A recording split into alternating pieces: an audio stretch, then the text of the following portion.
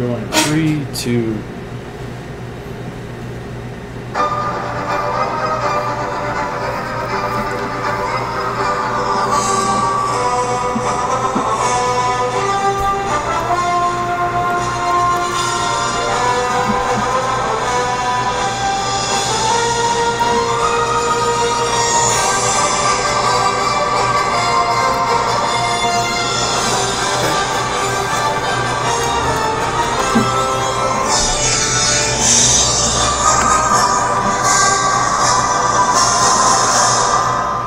And we're live. Welcome to the Ultimate Gravity Show. We're at 5 Paddles Brewing, and we're going to do the intro again. No, we're not. We're actually not live, but... We're live, but they're not when you're listening to this right now. Well, they're alive too, but I'm going to get down a rabbit hole here. Yeah, you're confusing yourself now. I am confusing myself. We're at 5 Paddles Brewing Company.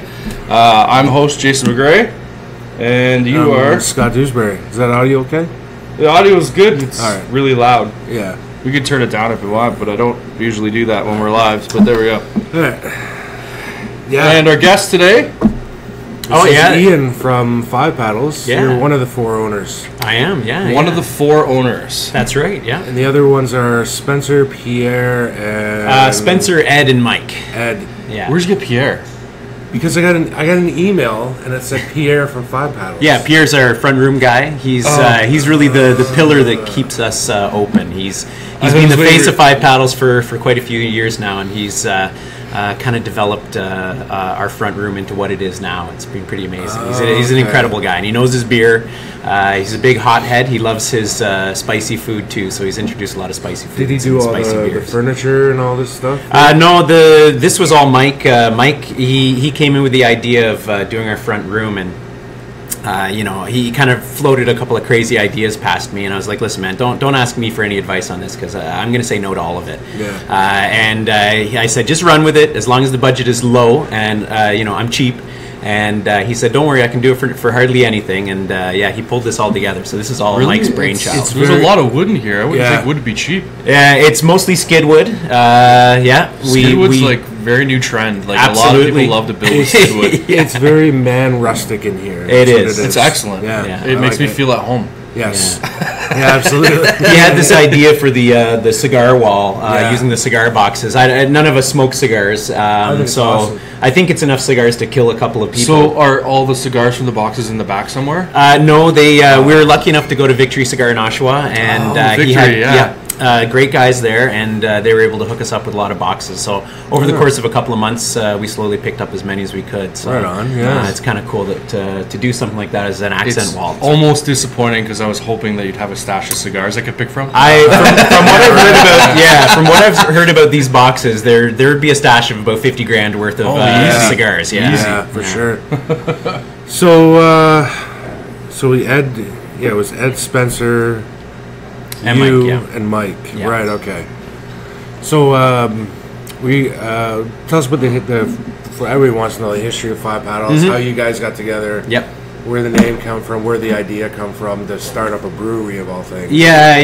Just to hammer you with all the questions at once. Well, that's okay. Come out of the gates flying. It's the best way to do it. So. We all met at the local homebrew club. We had all been homebrewing prior to joining the club. This was probably, I want to say, about 7 years ago that we first met. Ed and Mike went to the very first Durham Homebrewers Club meeting. We've told a number of people about Durham Homebrewers Club, and it really was our church. They went to the first one. Mike actually went to the first one and came out of it and said to his wife, he's like, I don't know if I'm going to go back. It was really intense, right? When you get together with a bunch of homebrewers, it's a lot of drinking.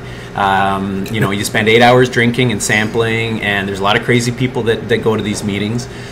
So he didn't know if he was going to go back, but he did. And I met him and Ed on the 3rd meeting, and there was only about maybe 6 of us that were there.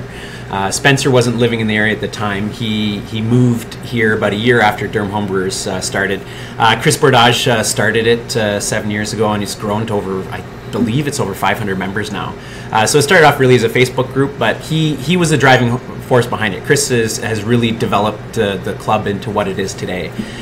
He hosted a lot of meetings, and we would get together the 3rd Saturday of every month.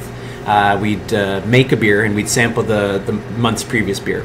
Right. And then you're literally making the beer at home. At home, oh yeah. It was. He lived at this. He rented a place in downtown Oshawa. It was not the best neighborhood right downtown, and it was pretty interesting. The first time I went, I was like, man, I feel like I'm gonna get shivved and sold off into white slavery. It was really seemed kind of dodgy. Street then?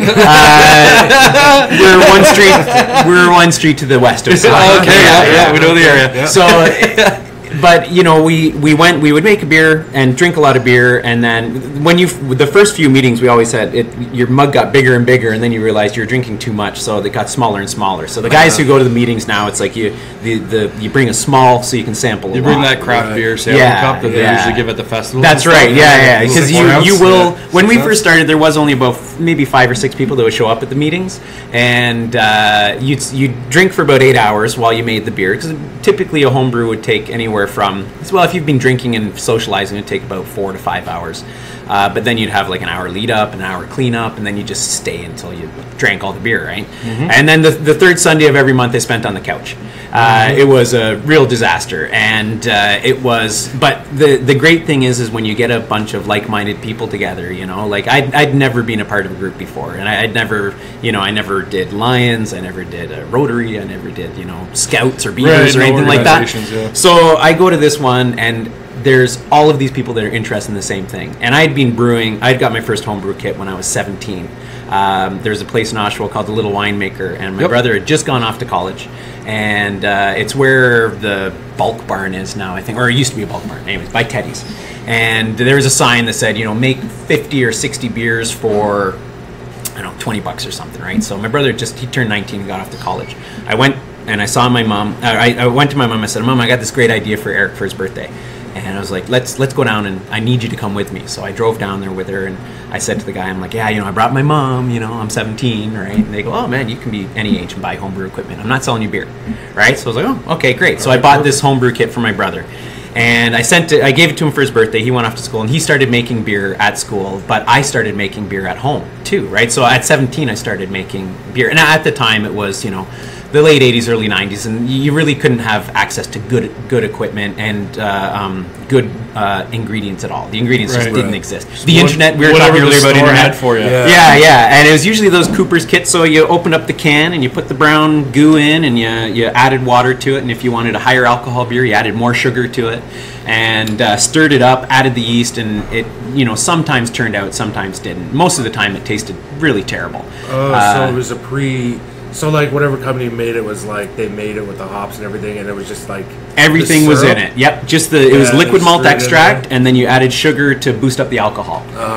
So it was yellow, it was carbonated, it gave you the worst farts in the world. It was god awful for your GI tract, but it did the job, right? It got me drunk. And when I made my very first beer, that was it. There was something about the process that got me hooked. You feel like a magician or a wizard. You're all it is you're just adding ingredients and water, and you add a little bit of yeast, and then boom, you've got beer, right? So unfortunately, through high school, and to any teacher that is out there that teaches chemistry or biology in high school, teach how to make beer or wine, because I did not pay attention in chemistry class, but it's an insane amount of chemistry, and I had to relearn all of it.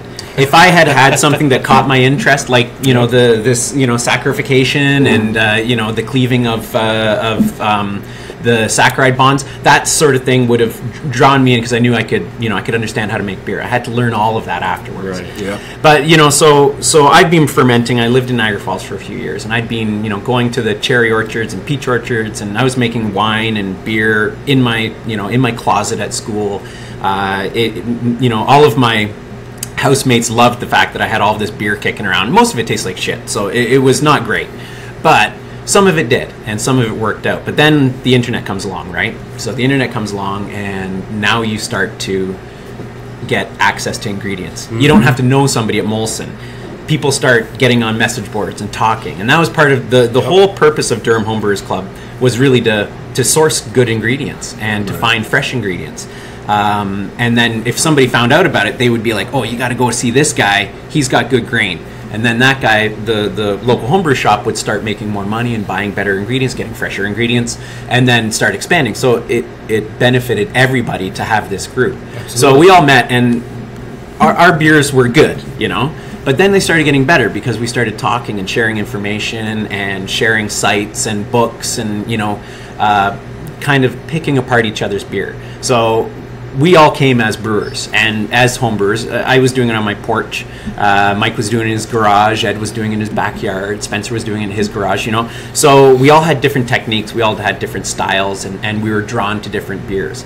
And we started getting together, and you make that, the first time you make a beer that is as good or better than something you can buy from the LCBO or the beer store, you're convinced. You're like, I can open up a brewery because this stuff's better than stuff I can buy, right? Yeah. And the reality is you usually sober up in the morning and you go, oh, man, that was a crazy idea, right? Like, I should not open up a brewery.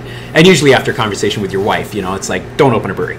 So, you know, but Mike had a plan. Mike really was the guy who had the plan. And he started medaling really well in a lot of the homebrew competitions.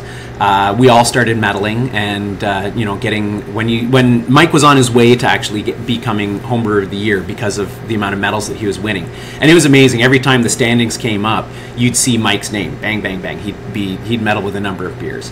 But then he kind of came to me and he goes, "Hey, Ian, I got this idea for a brewery." And it was at one of the Durham Homebrewers meeting. We were in Brooklyn, and I was very drunk, and I was like, "Man, I don't have $1 million. Take a hike." You know, I told him to take off, and that was the end of the conversation, I thought. And then a month later, Mike came up and he goes, "No, man, I got this idea for a microbrewery, right? Like a really small brewery." I'm like, "Listen, I don't have $500,000." He goes, "No. Like a nano brewery, right?" I'm like, "How the hell can a nano brewery work, right? Like what? I'm gonna home brew and then you can't make money off of that." He's like, "Well, just." You know, I got an idea. So we were going to Ottawa to drop off beers for the Ottawa homebrew competition. And Mike's like, "You got to come." He told me to take the day off work. I just got a new job. It was like, I thought Shangri-La. I was working at York University. It was a unionized position. My kids were going to go to York for free. I was hook, line, and sinker. Yeah, I was set. And, you know, I couldn't get fired. And, you know, it was going to, all of these great benefits for my kids. My kids were going to have straight teeth. My kids were going to, you know, have anything that they needed. I was on that path of you know, amazement. But Mike's like, "You got to come to Ottawa. We're dropped off. Take the day off. We got to go see these guys. There's this brewery called Broadhead Brewing in Ottawa." I'm like, "Okay, well, I'll take the day off just to see, right?"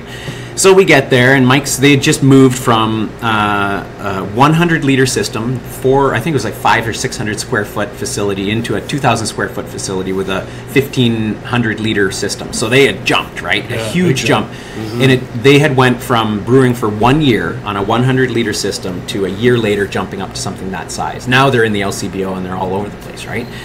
So we go there as they're moving, and they had to, at the time you couldn't have 2 locations unless you made 1 million liters of beer a year. So they surrendered their license, and they were, you know, in between. Anyways, Mike comes in and he's got this, you know, he's got all these questions, and he's asking them all these questions, right? And even the guy at Broadhead said to me, he goes, "Wait a minute, where are you guys from?" And Mike's like, "I'm just a home brewer, you know, I'm kind of interested." And, you know, I had no idea where these questions were coming from. And the guy's like, "Are you sure? You kind of seem like you're asking some questions that, like, an official would know, right? You're like, are you from CRA, AGCO, right?" He's like, no, I'm not. I'm just a home brewer. Just kind of curious, right? So at the end of it, you know, Mike had asked all these questions, and they were all about licensing and the steps you had to do, who you had to call. I was like, man, this is really, really weird, right? So we get out, and he goes, "Well, what'd you think of that?" I'm like, "Wow, man, great, good for them, you know, amazing." And he goes, "Well, I've been working on some numbers." I'm like, yeah, Mike. And he goes, "No, seriously, look at these." And he pulls out a folder on the hood of his car and opens it up, and he's got some numbers, right? He's actually run a budget. And he goes, "We could do it with, you know, a small investment. We could actually make this work." And the idea being, open up a brewery, not quit our day jobs. If it does grow, great. If not, we don't have enough skin in the game to lose our house, right? Yeah. So I was like, oh man, okay, well, we need more people, right? Because I still can't afford this. I just got a new job, you know, and I was like, I don't have any savings. I got no money. And so then we drive home. And I go to my wife and I say to her, I'm like, "Man, look at this. We got this opportunity, you know, this, you know," and I'm like, I don't know. I'm not fully sold on it. She goes, "Well, you don't have to make your decision now. Think about it." So Mike continues to kind of work behind the scenes, and he wasn't really I had said to him, I don't know, man, I don't know if I can do this. I just got this new job. I had only been working there for like 6 months, and I'm like, I don't know, man. I'm going down a new path in my life, right? So I kind of said to him, I don't know if I can do this, and he's like, okay, all right, well, we'll think about it. So he kind of got together with a few other guys, almost did an interview process for a number of people, right? And then they had a meeting, and I didn't know about, and he called me up, and he says, Ian, can you come by my house? I've got a couple of beers I want to trade with you, right? So I go back to his house, and we were talking beer, and he goes, listen, I had a meeting with Spencer and Ed, and we really want you to be a part of it. If you can't be a 25% owner, we want you to be like a 10% owner, but we really feel like you'd be a good asset, right? And I think it was because I owned a trailer, and they didn't. They needed to pick up a lot of equipment, right? So if you're ever opening up a brewery, find a guy that owns a trailer. You need it, right? For any of the Kijiji finds. So you also said your background's in horticulture. It was, yeah. So that kind of helps, doesn't it? It does help. So there are a lot of aspects to it wasn't just the trailer thing. I jokingly say that, but it is true. I was used mainly for my trailer for the longest time. I offered anytime anybody needed to pick something up in Waterloo or London, I would always be like, hey guys, you can borrow my trailer. They're like, no, it's okay. You can just go pick it up. So I guess you've helped a lot of people move then. Unfortunately, yes. I hate moving people. Yeah. The great thing is, so he goes away and he says, you got to be a part of it. And I said, okay, you got to let me think about it, right? And so I went home and I was having a beer. It was a Friday night, and I was talking to my wife, and she goes, well, imagine a scenario where they open up a brewery and you're not a part of it. How would you feel? And I said, I will tell you right now, honestly, if they open up a brewery and I'm not a part of it, I will quit drinking beer forever. I will never make another beer. And my life was making beer. I made 37 beers in a year. So every weekend I was making 20 liters of beer. Mm-hmm. And I said I would stop making beer. I would stop drinking beer, and I would be done with it. Yeah. The whole everything. And I was honest about it. I was very honest about it. I wouldn't. It's not that I would have felt left out. I would have felt a lifelong regret that I wasn't a part of it. So you always regret the chances you don't take. Yeah. So I said, okay, and she's like, well, it's obvious, we got to make it work. And I was like, okay. So I called up Mike and I said, listen, I can't quite get together all of the money that you're asking for today, but over like the next 6 months or 7 months, I can plan it out, right? Mm-hmm. Most of it went on my credit card, which I have yet to pay off, but that's okay. It's coming. Debt management. But we did it. He had the plan, and we stuck to the plan. And there was a couple of times where we had to go back and find some more money, but not a lot. We found a lot of great stuff on Kijiji.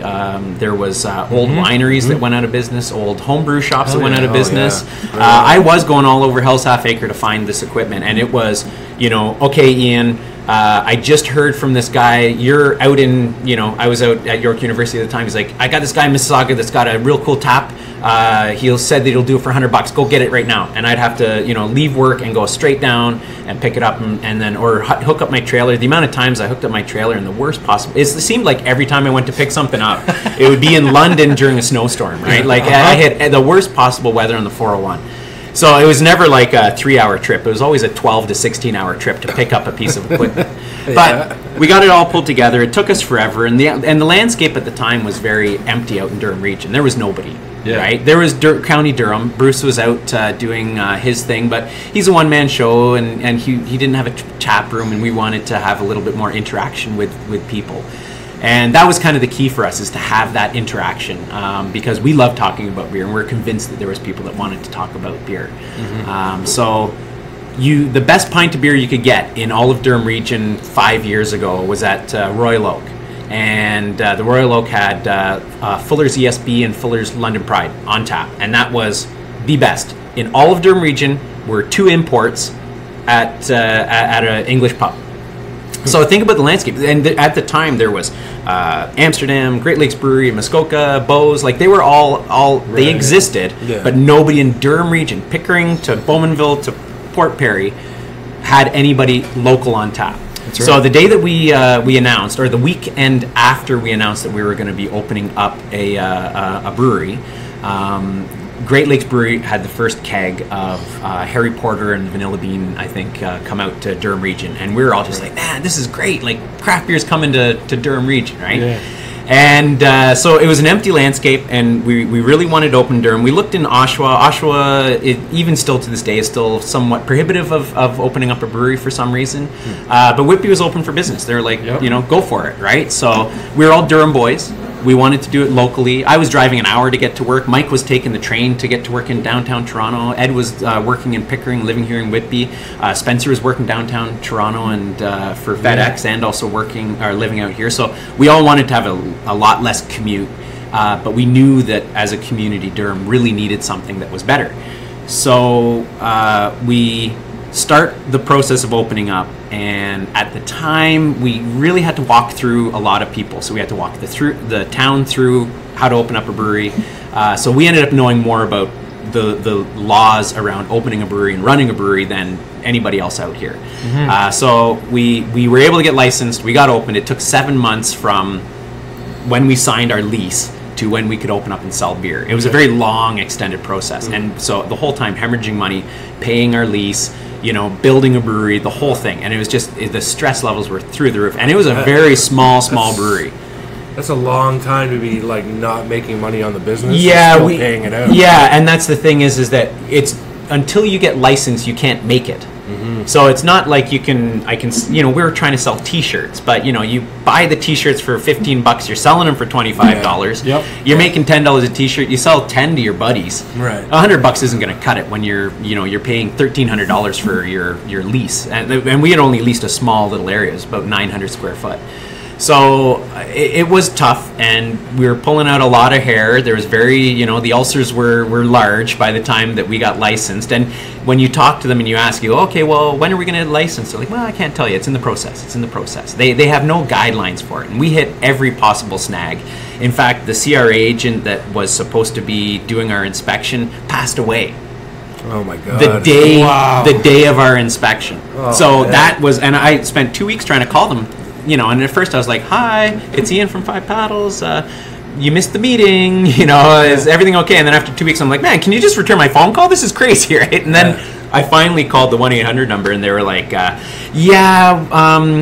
the agent passed away, right? And we can't get into her computer, right? I was like, oh my God, I'm such a dick, right? Like I felt like such a horrible person for getting so mad. Most people would take that as a sign not to open a business. Yeah. Life lesson is, do not assume that somebody's dodging you. Yeah, right. So, anyways, the new agent that came in, she's been great. She's helped a lot of breweries, but we kind of had to, again, walk her through it because she had never been in it before, and we knew what the steps to do. So we get licensed. We start making beer, and then we open up to sell beers June 10th of 2013. And we didn't know what to do. I had been working like a dog at York, and I couldn't get the time off to actually be here, but Mike and Spencer stayed until 4 a.m. filling the fridge for our opening day. Wow. Our fridge was completely filled. I don't even know how many bottles we had. It must have been maybe about 800 bottles, which to us was like swimming pools of beer, right? We're used to making 20 liters at a time, and we're making 300 liters at a time now. And we had tons of beer, and we're just like, how long do you think this is going to take to sell out? Right. we're going to have, we had all of our beer ready at once, and then we had to wait another 2 weeks for more beer to be ready because it takes time to make it. So we open up, and we only did like a soft launch on social media, Facebook, Twitter. Instagram wasn't big at the time, so it was just Facebook and Twitter. And we didn't even contact the local paper. We opened up on a Tuesday, and the Saturday was the ribbon cutting ceremony with all of the local. We just kind of put it out there, and Pat Perkins from the mayor of Whitby at the time showed up. We had the mayor of Oshawa show up. Clarington showed up. Like all of these local politicians showed up, right? Amazing. So it was really cool that they did. But we open up on a Tuesday and sell out all the beer in one day. It's all gone. All gone. Everything's gone. And Spencer was working by himself on 2 hours of sleep. And he was calling, and we're like, sending messages to him where it's like, hey man, how's it going? And he's like, busy, like, well, what does that mean, right? So it was insane. It was a lineup outdoor, and so I ran down as soon as I was done work. I finished at 2:30 and then drove down there as fast as I could, and stayed there until 7 o'clock selling beer, and it was all gone. It was insane. And then we had enough beer that when the mayor arrived on the Saturday, we could sell a couple of bottles, but we only had maybe about 100 bottles, and it went within 45 minutes of this opening that's ceremony. amazing, right? So it was really cool. So you're like, thanks for coming, see you in 2 weeks. Yeah, that's exactly what it was, right? But we weren't making a lot of beer, but we had 10% stout, and we had a big IPA that, you figure 4 years ago, there wasn't a lot of big IPAs that were available, wasn't. right? True, yeah. So a big IPA, big APA, we had a Saison and an ESB, right? Like, so we had a bunch of really cool beers, but a 10% stout, right? That we were selling for $10 a bottle, which was unheard of. What's what is for any people that don't know, Saison and what was the last one? Oh, ESB, an English Special Bitter. Okay. Yeah. So what's a Saison? Because I've actually I only heard about it a few weeks ago. I think at the Craft Beer Festival in Toronto. So explain what a Saison is. A Saison is a very traditional style of beer. It would be typically brewed in Europe in the summertime. So it's kind of brewed hot. Normally, a long time ago, you would brew in the wintertime when it was cool, and then sell your beer in the summertime. So this was actually brewed in the summertime. So it ended up being more flavor coming out of the yeast. So you'd get really dry beer, lower alcohol, usually about 3.5%. It was for the workers in the fields to have while they were bringing in the harvest, so that they could work, drink, and not get drunk, right? So it's kind of changed over time as to what the expectations of a Saison is. The most classic example is a Saison Dupont. That is from the Brasserie Dupont in Belgium, and it is what should be a Saison. Although now you can get 9% Saisons. We do a raspberry hibiscus Saison. Like we do all these. Fantastic, by the way. Oh yeah, and so I mean it's been kind of modified over time, just recently in the last 4 or 5 years. But traditionally that's what it was. Very dry, crisp, refreshing, right? Big flavor as well. See, I didn't know that. I avoided it because I had no clue what Saison meant. Yeah. So I'm like, I'm just not going to bother taking that chance. Yeah. No, I did. I tried it. I loved it. I took some home with me when we were here, and I was like, this is great. I got to buy more. Well, now that I know, I kind of want to try it now. Yeah. Yeah, well, actually, I think it's the first time I had tried a Saison, to my knowledge. Maybe I've had before, and I just didn't know, but that was the first time I had actually knowingly tried a Saison, and I was like, this is really good. Mm-hmm. Yeah. Like, I really enjoyed it. Well, it is summer, too, so that would make sense. Oh, well, yeah. It was a nice hot summer day when we tried it. Yeah. But let's not derail the story that we were getting here. Oh, no. I was zoning right down that rabbit hole, man. I was coming in on We it. derail stories all the time. Yeah, we do. Okay? So do I. Hey, you want me to talk about Saison? We can change gears right now. No, I want to keep hearing about this opening. To point of the learning about the Saison and that sort of thing, there are a ton of styles that modern brewers are starting to pick up on that are traditional, and they're modifying it to new standards, right? Which is great. And that's the one thing that I love about beer is that when I did 37 brews in 1 year, they were not the same beer 37 times. It was 37 different beers, and traditional styles, new styles, experimental ones, but also trying to figure out the way that beer was made 400 years ago. There's a tradition, a thousands of year tradition of making beer, and to say that we know better now is absurd. And the localized ingredients is important. And I mean, it's 2017. I get on the internet, I just Google it, and I can find hops from anywhere in the world. I can find grain from anywhere in the world, yeast from anywhere in the world. The water profile for Ghent in Belgium. Like you can find anything that you want. It's all at your fingertips. So you can recreate a beer from 200 years ago and have it to style exactly the way that it was made back then, or even to recreate a style that's being made in Czechoslovakia. You can make it here in Ontario because you can recreate all that stuff. That's the cool thing about brewing, right? We know a lot right now, but there is a huge tradition. The problem is that a lot of new brewers and our generation of brewery owners, they went down that rabbit hole of finding out everything you can about the history of beer and beer styles and all that kind of stuff. You start brewing them and introducing them, and not a lot of the general public knows about them. So you do have somebody that'll come in and you'll get somebody from Germany that comes in and goes, oh my gosh, you got a Goza. I remember having that when I was a little kid. I gave a Kolsch style of beer to a friend at work, and he was from Germany, and he can remember as a kid, as a teenager, going down to the beer halls and having Kolsch in Cologne and eating a Limburger sandwich, right? So you're drawing out all of these things. Now, Kolsch is somewhat new in Ontario's terms, but it's a very old traditional style. Right. So it is kind of cool that the world is getting smaller when it comes to specifically craft beer, and the knowledge base is getting bigger, but there is still a lot of trying to convey that knowledge, and that's what we wanted to do. There's an education. Absolutely, yeah. And Five Paddles, we really wanted to do that. We love talking about beer with each other. We still do. 5 years later, 7 years of brewing together, and 5 years of running a brewery together. We still love talking about beer. We still love geeking out about the finer things, the minutia, the new hops that are coming, the new yeasts that are available, new styles like milkshake IPAs and stuff like that.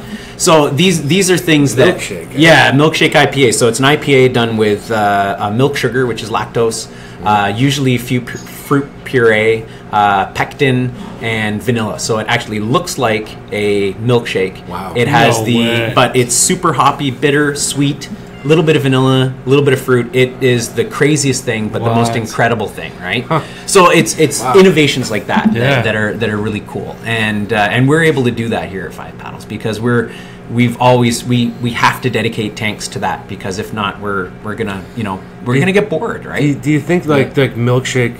Your milkshake IPA, you think that's going a little bit too far at some points? Do you look back? Do you sit back and go, "Yeah, you know what? This is too much." I haven't hit a too much yet. Okay. I have hit a doesn't sound good to me. Like we do have a rule of, if it sounds good enough, you can make it, whatever it is, right? If it sounds interesting, if it sounds gross, you kind of have to prove it to us before anyone's allowed to brew it. So the best example that I always use is that, so a Saison, right? Spencer had an idea for a Dijon Saison. And so a mustard Saison, right? I was like, oh man, that sounds really gnarly, right?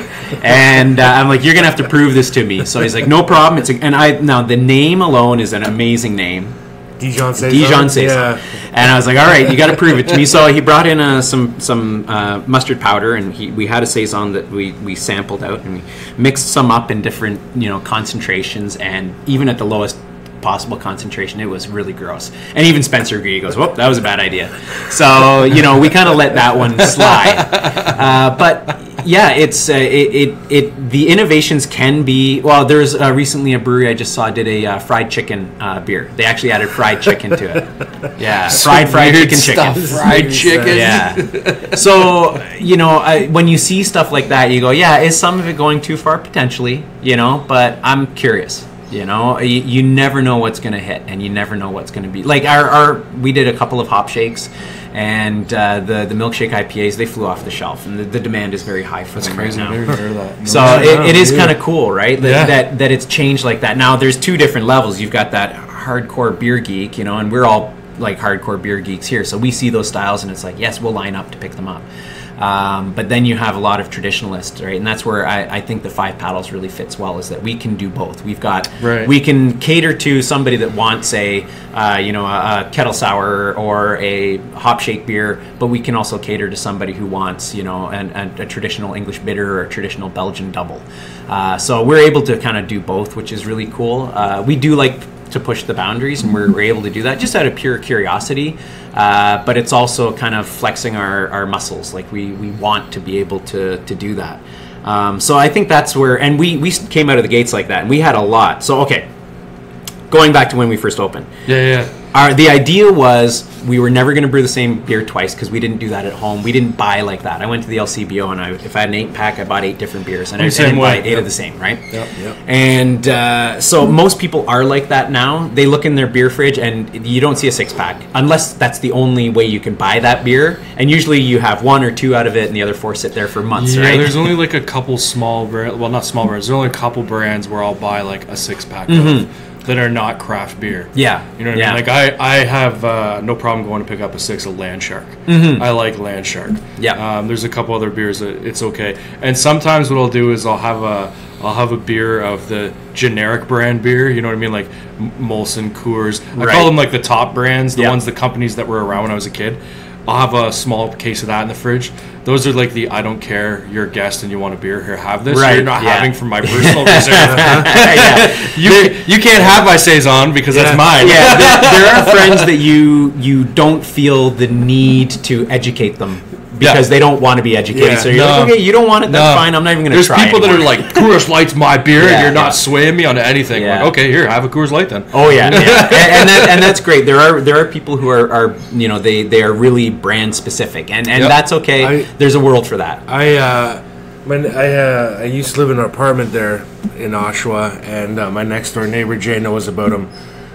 Drunk all the time, and of course he would get Laker Ice. Yeah.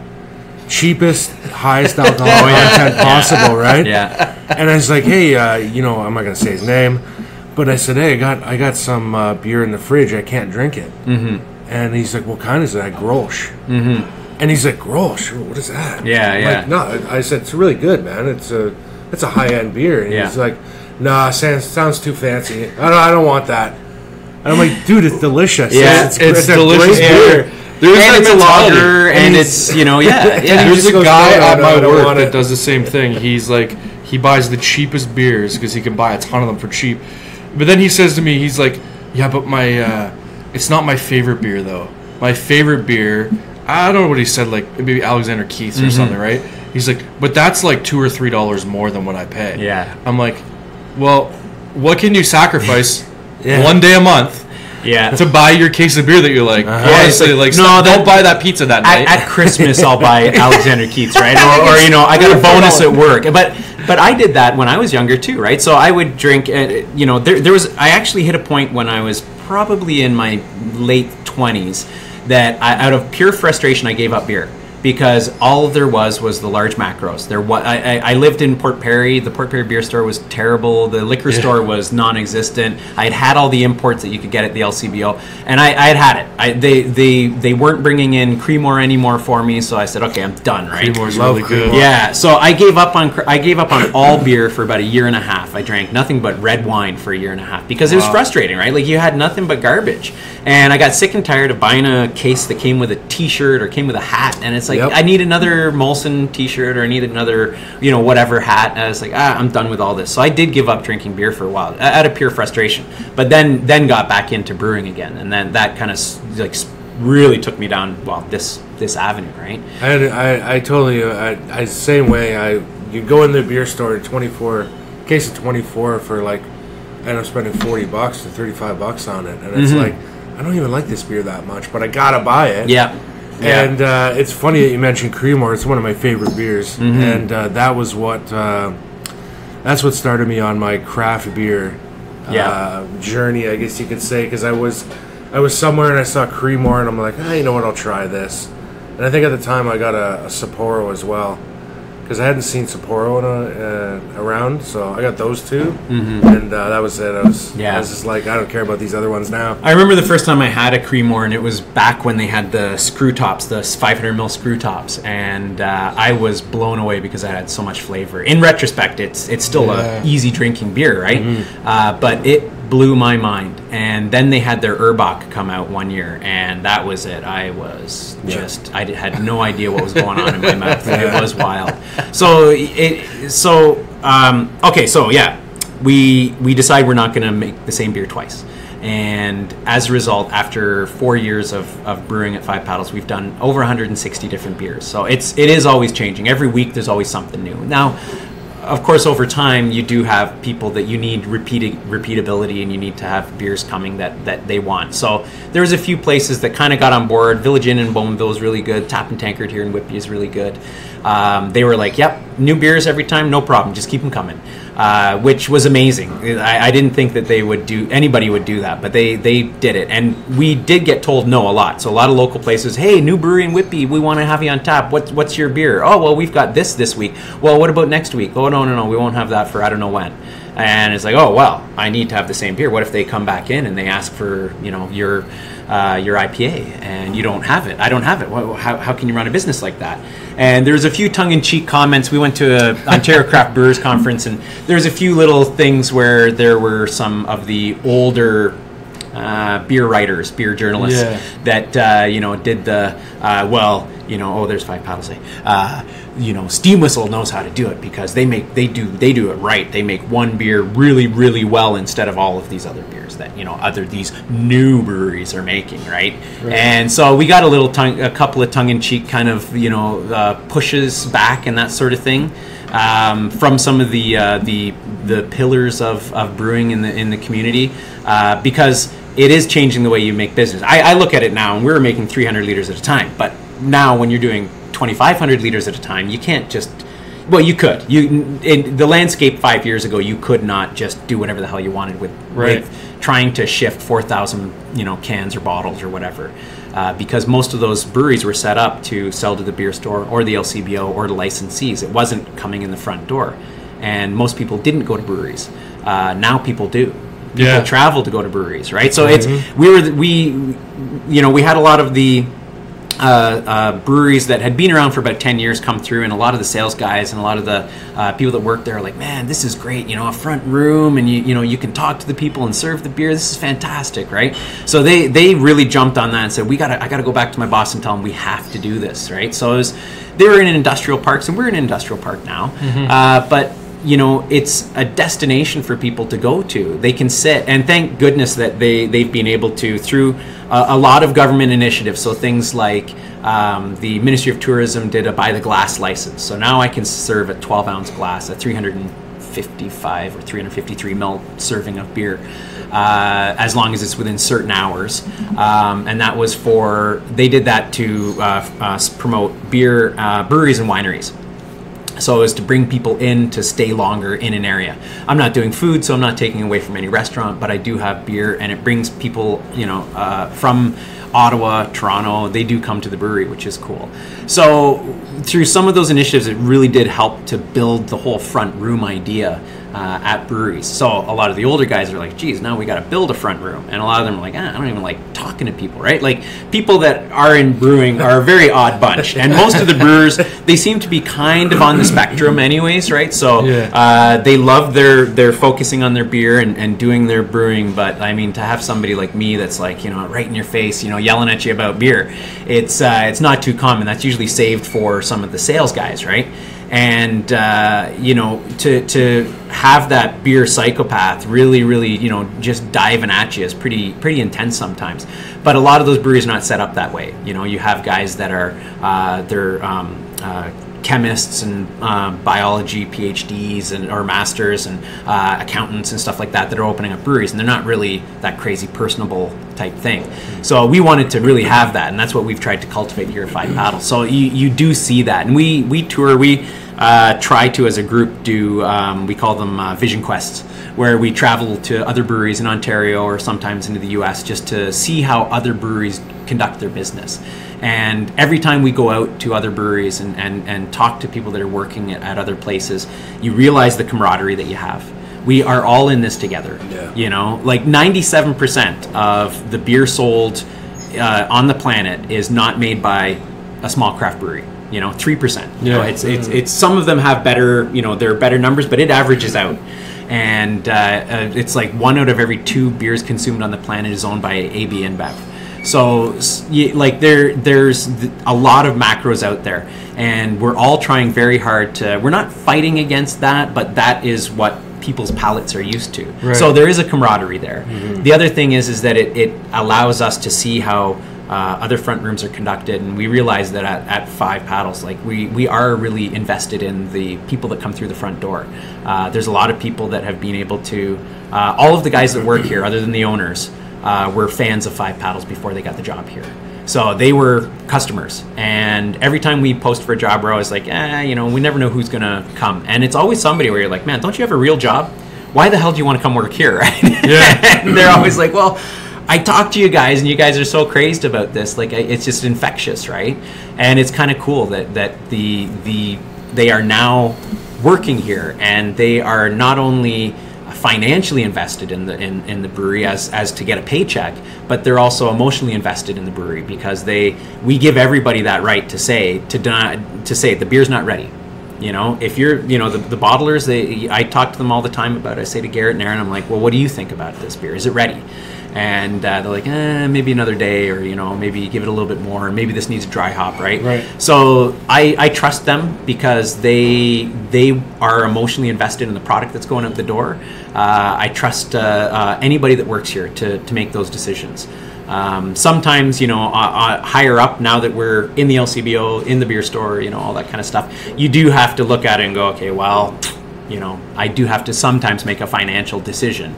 But it's never been that way with recipe development. It's always been, this is what I want the beer to taste like. We make the beer and then we go back and go, oh, geez, man, fresh raspberries are really expensive. I really wish I didn't put in 200 pounds, right? So, you have some of our barrel programs where we'll get a barrel and it'll be a $300 US to buy a barrel.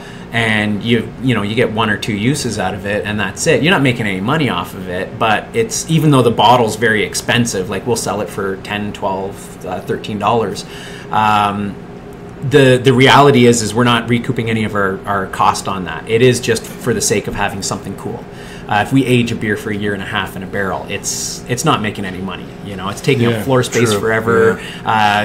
Even the tanks that sit filled for 2 or 3 months, we could turn over 3 beers in that time. And but we're doing it because we want a product that's going to be good at the end of it. Right. And that's really the whole point to us. It's always been beer first, and have a place that we want to hang out at, because I liked hanging out with these guys. I still do, but I still want to have some cool stuff. So, we play cool music and we have, cool surroundings, and we surround ourselves with cool people so that we can actually have a good time at work. Absolutely. Lots of beer. Yeah. And the funny thing is that we jokingly say that 5 Paddles doesn't run on beer, it runs on coffee. That coffee maker's going nonstop. We drink so much. You have to play the part sometimes and be like, yeah, everybody says, oh, I'd love to work at a brewery. I could drink beer all day. You're like, yeah, it's great. I drink beer all day.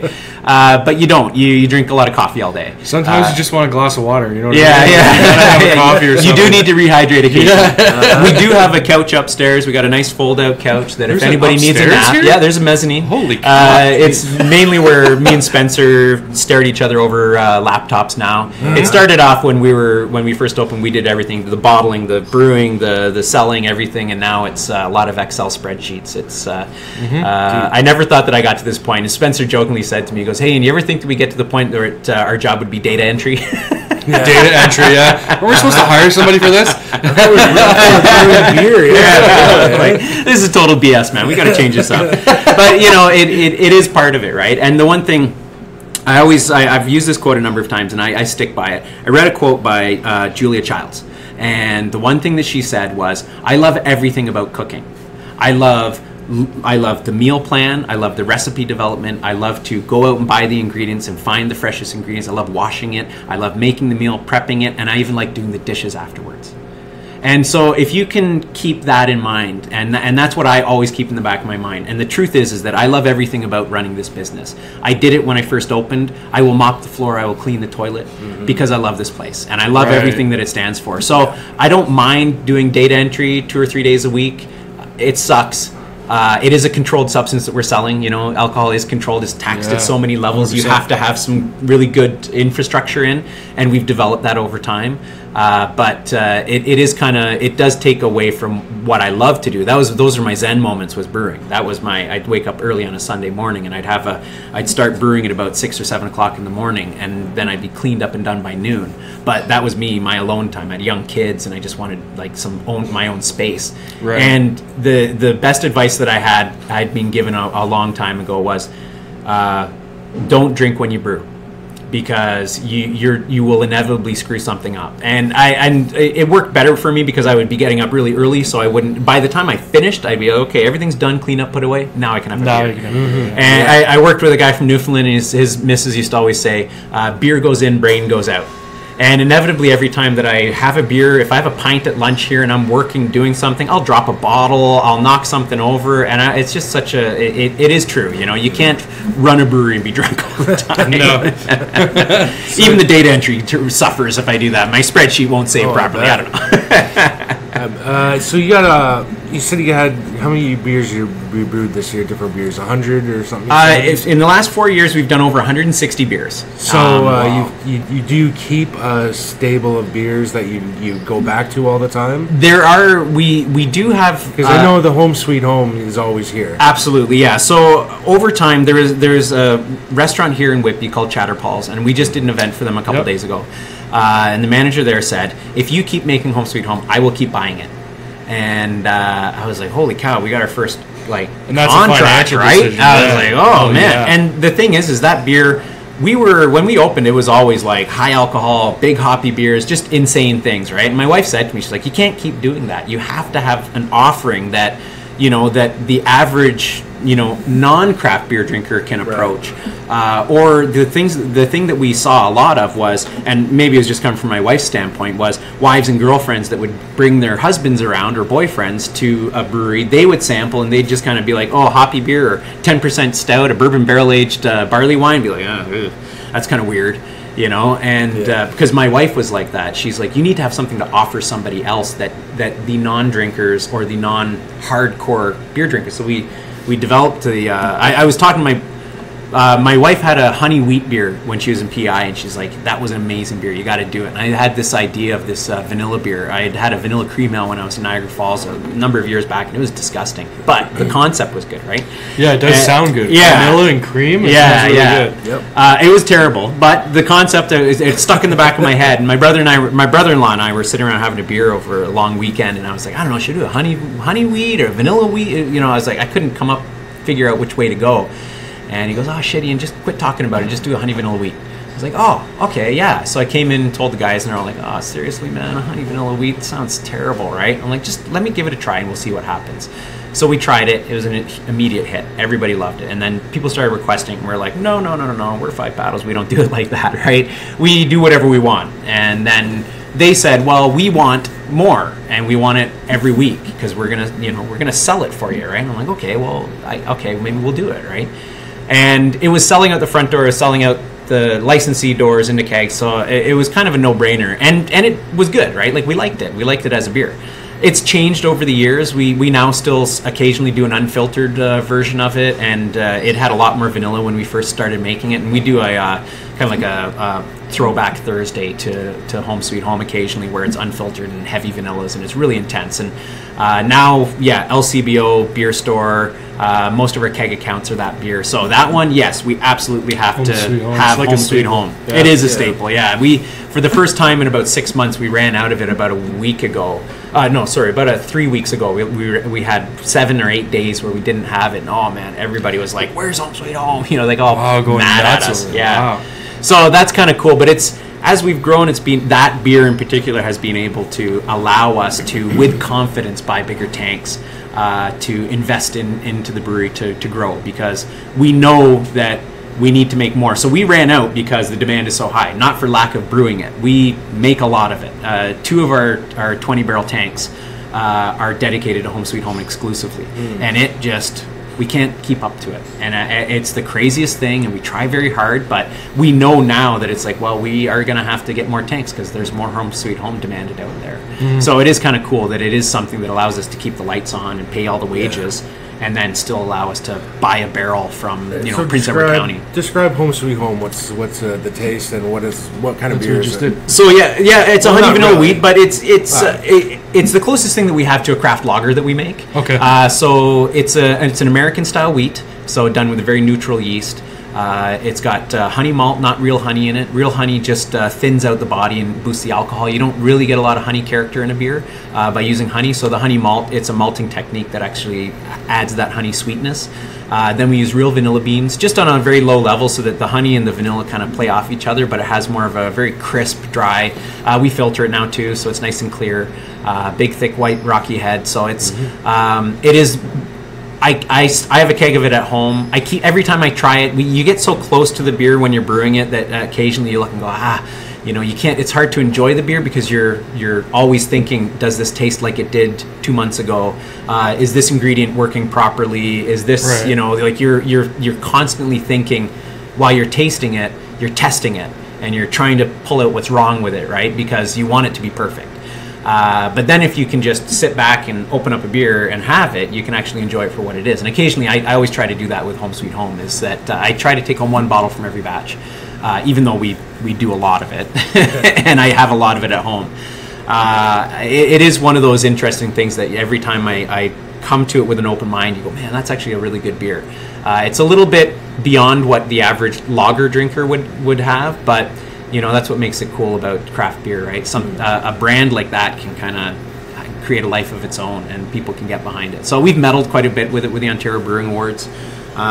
So that's kind of cool that it's actually being accepted on a broader scale, not just people's choice, which it is the people's choice, but also like through beer judging and that sort of thing. It's actually being judged, and they've passed judgment on us, and we've meddled. That must feel good, winning an award for your beer. Yeah, when we first opened, we were like, "Whoa, we're gonna sweep the Ontario Brewing Awards!" Right? We sent in everything, and we thought everything's gonna come back. What do you think, guys? How many golds do you think we're gonna get? And we didn't win anything, and it was a very humbling experience. We're like, "Whoa, man! I thought our beer is award-winning. Everybody that comes in tells me it's great, right? Yeah. It's like Mom tells me it's great, but." We started refining our process and getting it better, and still entering into because Mike is very big on the competition circuit, and he's right. It's in order to be better, you have to be able to take criticism, you have to be able to make adjustments and be better. You can't be better by saying you're better. You have to, or being better. You have to be better by actually doing it. We try very hard to do it, and taking the hits along the way. Oh yeah, you take a lot of hits, right? So this year we got 3 medals at the Ontario Brewing Awards. Last year was kind of a really good year for us. We got 5, as well as an award at the Canadian Brewing Awards. So to be able to get that kind of feedback from these judges, and I'm a judge, and Spencer's a judge as well, and so the blind process that goes into it. It is kind of cool. So we have been able to improve our process and make our beers better, and to make it more medal worthy, I guess. But still, being able to make beers that are not too style. There are problems with some of the competitions where they get a little bit too. We know that if we send in a chipotle cranberry, smoked porter, it's not even in a style. So they'll look at it and go, okay, well, it's not a porter, it's not a fruit beer. Well, it's not really to any specific style, so you can't meddle with it, right? So you do have to kind of sometimes brew to style, and that's the way sometimes we will pick our beers to go to competitions. But occasionally you just take it and throw like all sorts of crazy stuff in there and see what happens, right? And things like our Belgian double getting a silver medal at the Canadian Brewing Awards was a big tap for us, because I designed that recipe trying to basically recreate Westmalle Double, which is a very classic style of that style of beer, and to actually get tapped for that and being like, yes, you actually did it. It's a pretty big deal, because that was a 2 style beer, and it was picked up and told, yes, it's good. So that was kind of cool. That's kind of cool. Where does the name 5 Paddles come from? So when you make a beer, you use a mash paddle, right? That's what you use to stir the mash.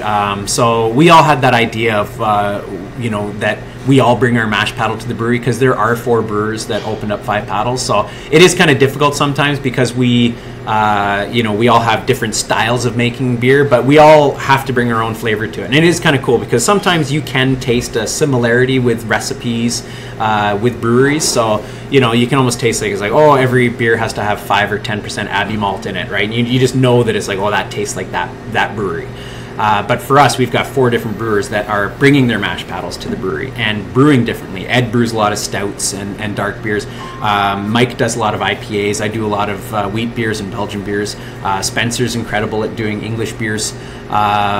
So by bringing all of those different things together and bringing those paddles together, we're able to kind of create 5 paddles, right? But the idea also being that the beer itself steers the course.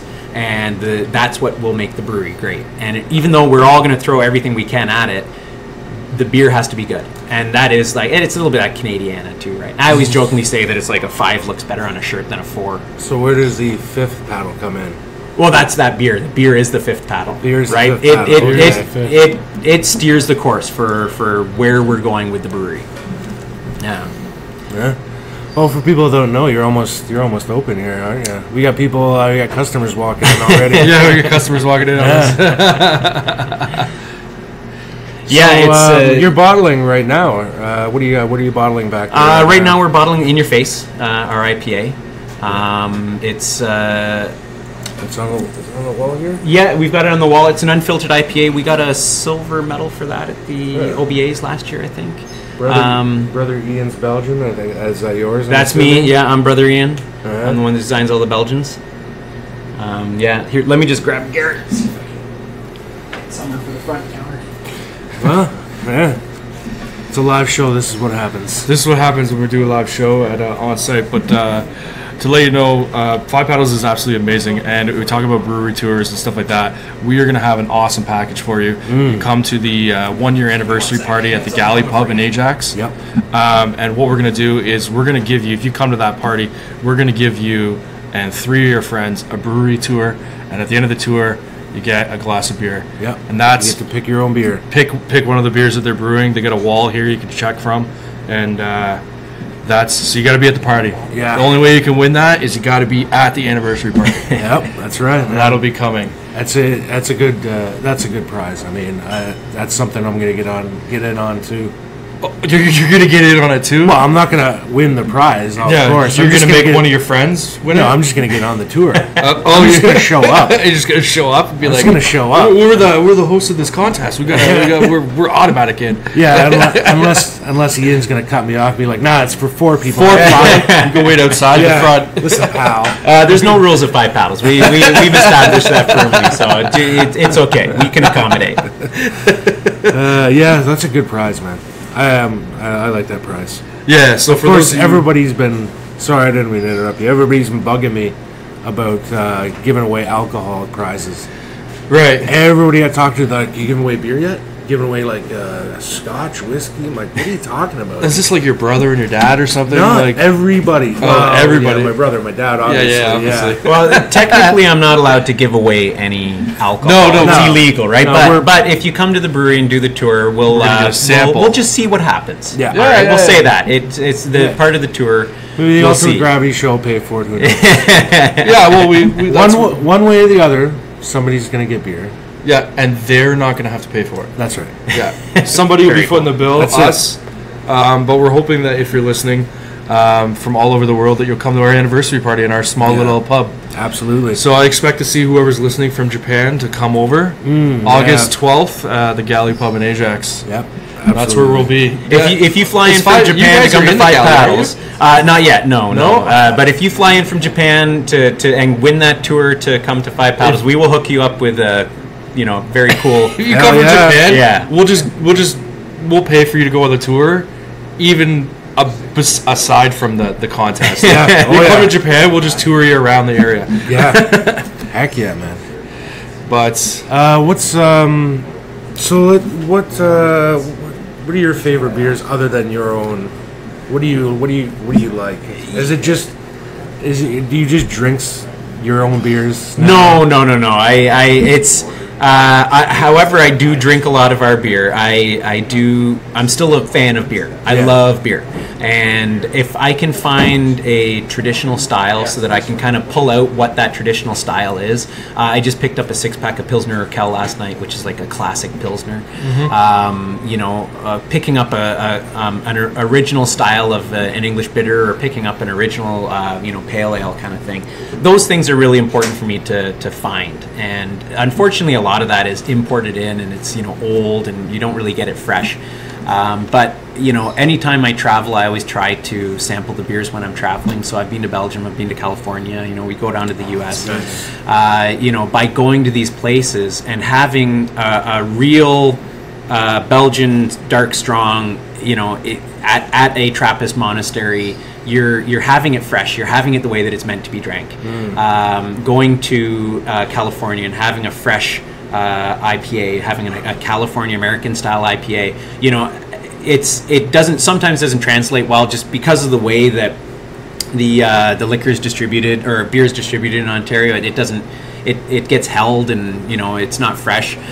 So by traveling like that, I think that if you're really into beer, and if you're really into getting more knowledge about beer by becoming a beer judge or Cicerone or Prud'homme training, I really do feel it's important to travel to find out what it's like to have a real one, because, and if not, even just to have to make something, to brew, to find out what it tastes like, find that original recipe. That to me is very important. So we had a couple come in, and they dropped off a Dusseldorf alt beer for us. They were in Dusseldorf. They bought it from the original alt beer brewery. This is what all of the alt beers in the world are designed after. I've made one at home. Creemore has one.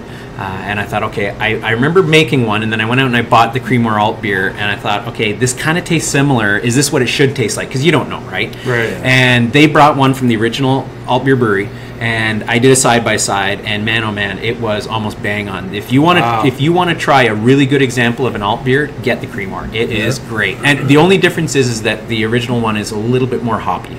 That's the only difference.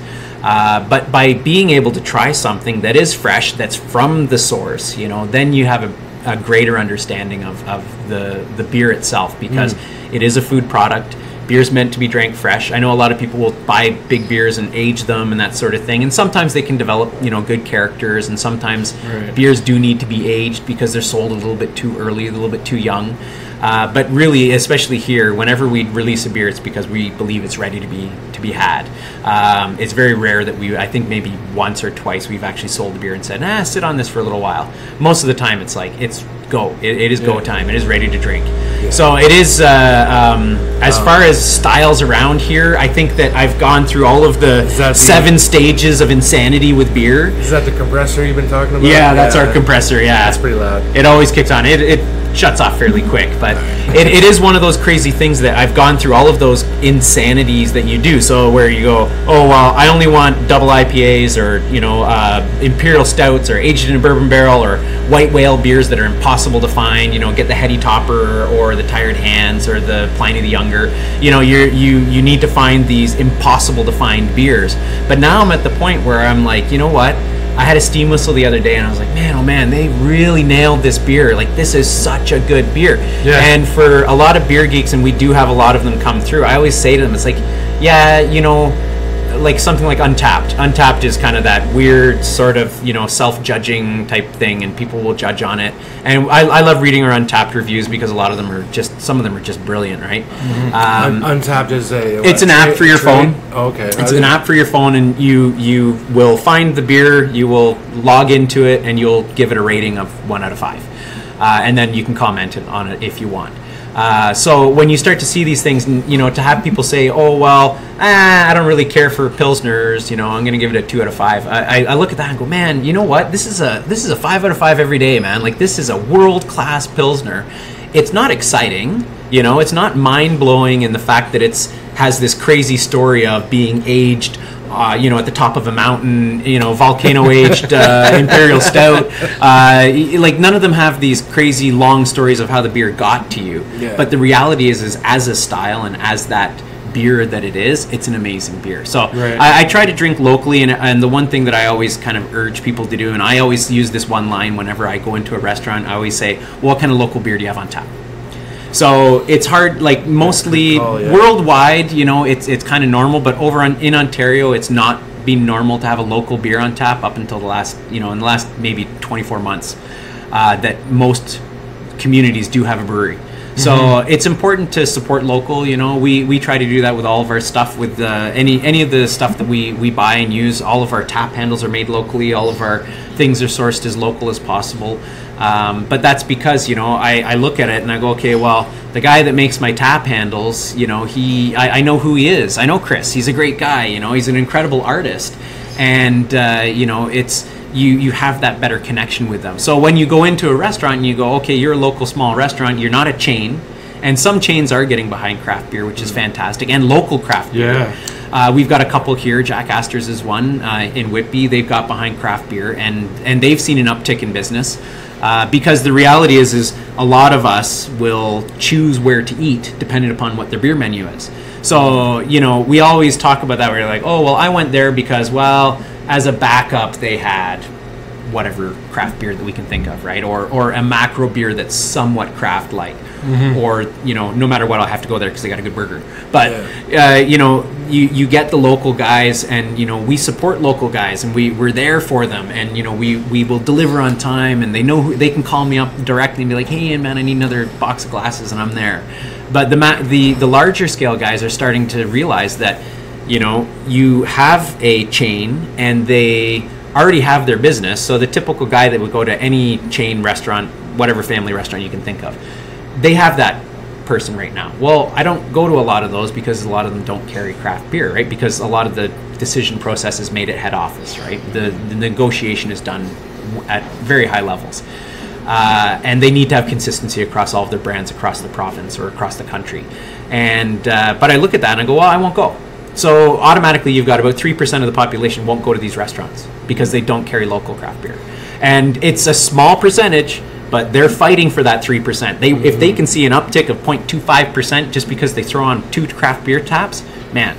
Yeah, someone's getting a bonus. Well, there was a couple times at work, people would be like, let's go for beers or whatever. Where do you want to go?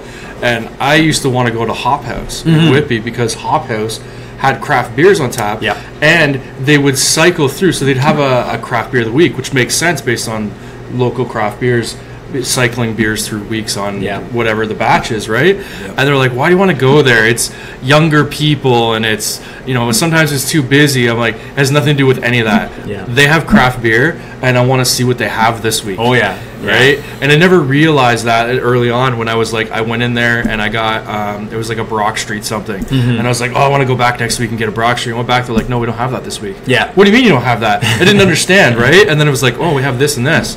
They had something from Port Perry or something. I'm like, all right, I'll try that. I tried that. And then the next week, and I started to learn, oh man, this is awesome. There's, I could just go to one place and get something new every week. It draws people back is the thing, right? So it is kind of it is cool that there are a lot of places that are getting behind something like that, and it's growing. There wasn't a lot when we first opened up because a lot of it was they had dedicated taps and they didn't have a rotating tap. It was, the taps were paid for by some of the macros. Right. Yeah, like I was going to say, I was watching a TV show, a reality show called Bar Rescue. I don't know if you're familiar with that. But one of his things is, the guy that hosts the show, is that every bar he opens and turns around and all that, he always finds local breweries. And he goes to all the local breweries and he's like, give me a tap, give me a keg or whatever. And he's got a section of the local beers and then he's got a section of the standard ones. But every single one, he always goes to the local breweries. And it makes the most sense. The reality is local breweries, we don't financially. I can't give anything away. I don't have that sort of marketing budget, right? So I can't give you a free keg. I can't give you T-shirts for everybody that works there. I can't fly you to Germany to see the brewery. I cannot afford that. But the one thing that I can offer is, and I say this to all of my accounts, I always say, listen, if you're ever doing an event, think of me. Give me a call. Maybe we can come up with an idea, do something cool. And so we're able to, then when you bring somebody in, you don't just have some guy with a T-shirt cannon shooting T-shirts into the audience.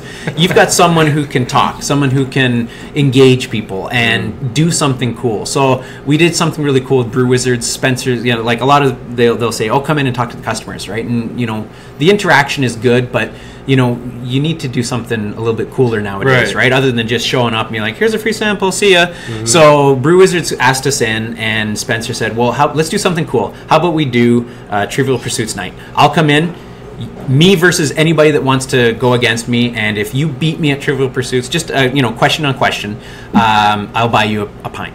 And he went and he lost miserably. It was really bad, but but it was a cool interaction, right? And then we did it a second night. Both Ed and Spencer went. Unfortunately, I couldn't make it that night. I really wish I had been there because I'm really good at Trivial Pursuits. But but there was more people there, right? So it creates more of a following. And we did a collaboration with Brew Wizards to have them come in. We made a beer with them, and we're actually going to have them come here and bring a lot of their board games to have for a release party. So you're gonna put the board games in the keg? Nothing but Monopoly bits coming out into your glass. And new board game lager. Board game lager made with real board games. Monopoly Pale Ale, right? But then that's the only natural thing for us then. Oh, the Ultimate Gravity Show beer? The Ultimate Gravity beer. Absolutely, but that's a great thing. I have an ingredient in mind, but I'm not going to tell the people. All right. Because I want to flesh this out. Make it happen. The great thing is that we can connect with a lot of people that way, right? And that's what this is. The industry is so collaborative. Whereas the larger macros are so cutthroat, and we collaborate with musicians, we collaborate with local artists, we collaborate with local, podcasts, local businesses. We've done, and local homebrewers as well. We've collaborated with, so as well as breweries. So the cool thing is that we get to come in and it's not just. Hey, how can we make more money off of this product? Because we're still at the point that if I do a small one-off batch, it's going to sell. I'm not worried about it selling. But it's how can I get people in that are similar-minded, but that can approach a problem differently than I would, who can think about things differently, and then that's where the ideas start to come, right? So it's people coming from a very creative atmosphere or a very business-minded atmosphere, and if I can spend 6 to 8 hours with them on a brew day, collaborating with ideas, that's where the real magic starts to happen in an industry like this. So those collaborations are fantastic. And to be able to be a part of all of that, and it also builds such camaraderie. As far as going to another brewery in Durham region, I know all of them. They all know me. And it's easy to walk in. Actually amazing. The more we as a podcast go around, we're finding everybody is interconnected some way or somehow. So everybody we talk to has a connection to something else we've already talked to. And the changes keeps following. And it's amazing because, growing up in, say, like Oshawa, you get that stereotypical, like, oh, you're from Oshawa and nobody likes Oshawa and there's nothing to do and blah, blah, blah, all this other stuff, right? And there's nothing to do but get in trouble and get drunk and do drugs. But then as you take on something constructive and creative and you get out there and you start realizing, man, there's actually a community out there in Durham region that is like almost like its own bubble inside of Durham that's like all interconnected, and it's a fantastic supportive community that I never realized was there. It's unreal. Like I knew there were small businesses and this and that, but I didn't know everybody worked together almost. You know what I mean? Every time we do any event anywhere in Durham, I always see this very similar people because they're always doing the same events, and it's not just people working, it's people attending those events. And a lot of them you see coming through Five Paddles, and Five Paddles or Brock Street or Old Flame or Manantler or Second Wedge, any of the local breweries, they support that sort of thing, and it is cool because everybody said when we first opened, it's like, oh, it's not going to work. Craft beer is not going to fly. Oshawa is they only drink macro beers, and it's a Bud Light, Coors Light kind of town, right? They want their Lakeport for $24. The buck of beer crowd, right? And it is true, but it's true anywhere in Ontario. 97% of what's being sold in Ontario is not craft beer, it is macro beer, right? So we are a small segment, but the people that are a part of this are also a part of local the local art scene, the local music scene, the local food scene, the restaurants and that sort of thing. And a lot of it, some of them, they do work in Toronto, but they can get that in Toronto. It's easy to go to Toronto and get whatever you want. But coming out here, it's strip malls, right? Like it is strip malls and smart centers. And when you get exposed to that at work and at lunch, you come out here, there is the demand for it. And it's creeping out. There's that urban sprawl that is happening, but it's also happening on a more psychological level as well. And also the palates are changing out here. And that's the great thing. Yeah. And I don't want to commute to Toronto if I can come in to stay in my own region to do it. Oh, God, yeah, I know. Like, because you got to pay for parking, pay for gas, blah, blah, blah. You got to organize everybody to get out there. It's a pain. It is a huge pain. Even for us to go to breweries out there, it was a pain. And that's why we opened one here, is because we did not want to have to drive into Toronto all the time.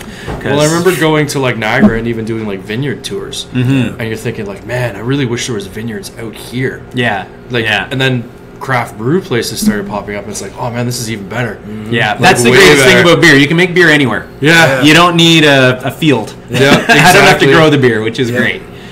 But you do have to order in the hops. I do. Somebody has to grow it, but I just get it shipped in. You have to learn about all the hops. Is that important? Yeah. You know what? I looked up And there's got to be over 100 different types of hops. So. There is. It gets kind of mind-boggling how many ingredients are out there, and you can keep experimenting with non-stop different types of hops and different ways to make beer. So that's good because the process actually gets better. And some people are, you have people that go into that niche where they do a lot of the experimentation. And then you have others like, no, I've got these 3 hops that I've used forever. I can't change that.